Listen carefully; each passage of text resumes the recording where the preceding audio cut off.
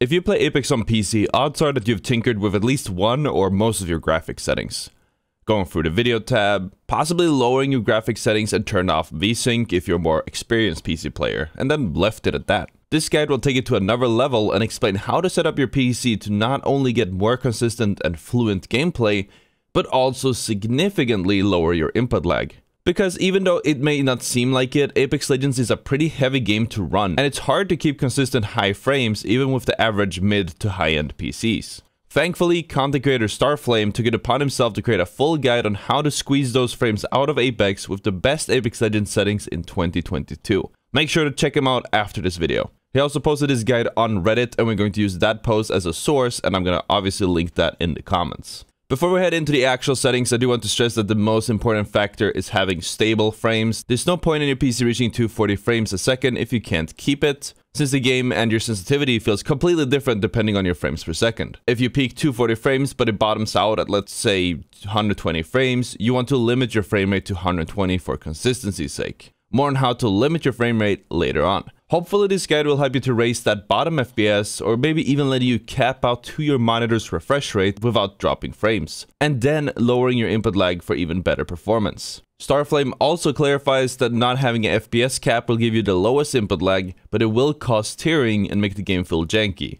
They clarify that you should follow this guide unless you get over 500 FPS. He also doubles down on what I said about the FPS cap, saying that maxing out your graphics card or CPU also will cause significant input lag, which is another reason you should cap your FPS to a reasonable degree. These points are all under the assumption that the guide will bring you past your own refresh rate, the hertz being equal to frames per second. If it won't, this advice doesn't necessarily matter. The purpose of this guide isn't primarily to raise your frames per second, which can easily be done just by lowering your graphics, your resolution, checking your background processes, or replacing computer components. But instead, we're going to focus on how to squeeze extra performance out of your computer and give you that consistent frame rate with low input lag to give you an edge on the battlefield. This guide is made with NVIDIA graphics cards in mind, as you are going to be using both G-Sync and NVIDIA Reflex, and honestly, I can't give you more than basic tweaks if you are on, say, AMD graphics card. You're obviously also going to need a monitor which supports G-Sync, which as of not too long ago includes any monitor that previously only supported FreeSync. In NVIDIA's term, these are now called G-Sync compatible. Also, some of you might be aware of the micro stutter you received when you got past 180 frames per second. This was fixed a while ago, and you can now safely go all the way up to 240 and above. So let's dive into how exactly we're going to do that.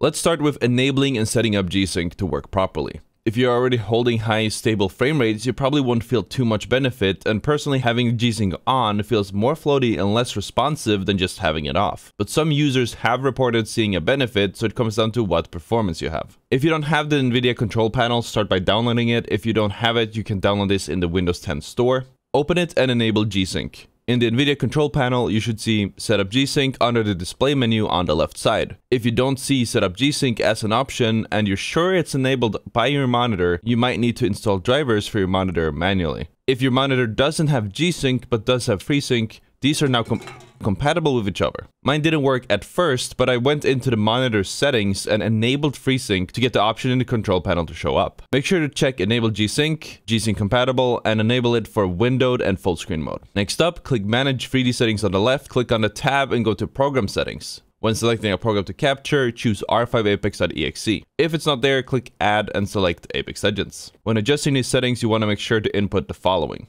Anti-aliasing, you want to set it to off. Anti-aliasing mode to off. CUDA GPUs all. Low latency mode on, not ultra, as this causes issues. Monitor technology G-Sync or G-Sync compatible. Multi-frame simple AA off. OpenGL rendering GPU, your graphics card. Power management mode, prefer maximum performance. Preferred refresh rate, highest available. Shader cache on. Texture filtering on, texture filtering and negative LOD bias allow, texture filtering quality, high performance, texture filtering trilinear optimization on, threaded optimization on, triple buffering off, vertical sync on. You're gonna want to turn vertical sync on here in the control panel, but once you get to Apex, you will turn it off. You need VSync for G-Sync to work, as it will kick in if you go past your monitor's refresh rate. But for whatever reason, you get the best results if it's enabled in NVIDIA control panel, but disabled in Apex. If you don't have any of these options, just skip it. Make sure that it looks basically like this. Also, when you're looking at your in-game settings, you'd go to the video tab. You want to make sure they look something like this, with your VSync disabled, NVIDIA Reflex enabled, nothing else. Adaptive resolution FPS target to 0. Anti-aliasing none. Texture streaming budget, this depends on your graphics card. I usually set it to about 2 GB under the maximum VRAM. Texture filtering, I set that to 16x because my graphics card, you can have it on 8 or even lower. Ambient occlusion quality disabled. Sun shadow coverage low. Shadow detail low. Spot shadow detail very high. It doesn't really matter. Volumetric lighting disabled. Dynamic spot shadows enabled. Model detail low, effects detail medium, impact marks high, ragdolls medium. If you are struggling with your FPS and you want to squeeze even more out, you can lower effects detail to low. You can lower ragdolls to low. Impact marks are actually good to have because it shows, you know, where gunshots hit the wall and stuff, and it doesn't really impact your performance probably at all. So yeah, I wouldn't worry about that. In addition to all of this, you need to change your videoconfig.txt file, which you can download here. I will link it in the description. The file is found under users, your username, saved games, respawn, Apex, local. Make sure to change it to your own resolution and set the file to read-only by right-clicking it, clicking properties, and checking the read-only box. This stops Apex from automatically overriding the settings. After that, open your advanced launch options and add the command +FPS_max 0 to uncap your FPS. We are instead going to limit the FPS using something called RTSS for better input lag. On Origin, you can do this by right-clicking Apex, pressing Properties, hitting Advanced Launch Options, and there you have it. On Steam, you can accomplish this by right-clicking Apex in your library, pressing Properties, and then filling out the launch options. So you're going to want RTSS to limit your frames. RTSS is the best option to do this since you can limit your frame rate with the most stable frame time compared to its competitors. FPS_max causes janky and unstable frame rates with way more input lag than RTSS. It's hard to show in a video, but here is a comparison between using FPS_max and RTSS in game. You want the frame time to be as smooth and as low as possible. That's the green line. After unzipping and installing, all you need to do is run RTSS. Make sure to add R5 Apex by clicking the green Add button, navigating to where Apex is installed and choosing R5 Apex. You then limit the frame rate on the right side of RTSS under the frame rate limit.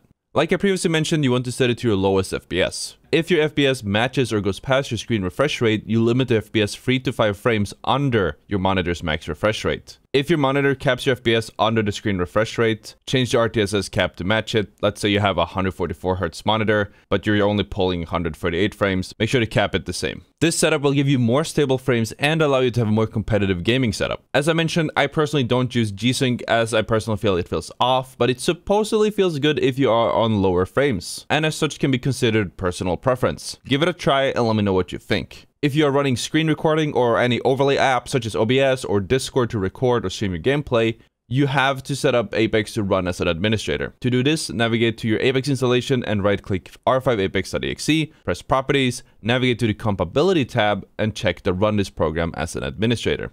Create a shortcut of R5 Apex and place it on your desktop. Then you will need to do the same for Origin or Steam, whichever you installed Apex on. Then whenever you open Apex, you do so by clicking the shortcut on your desktop. You'll know if this works when you get 2 administrator prompts when trying to launch Apex. One for Origin or Steam, and then one for Apex. Once again, huge props to Starflame for letting me use this guide for a video so it could reach you all. Really hoping that this will increase your performance. Thank you all for watching, and I'll see you all tomorrow.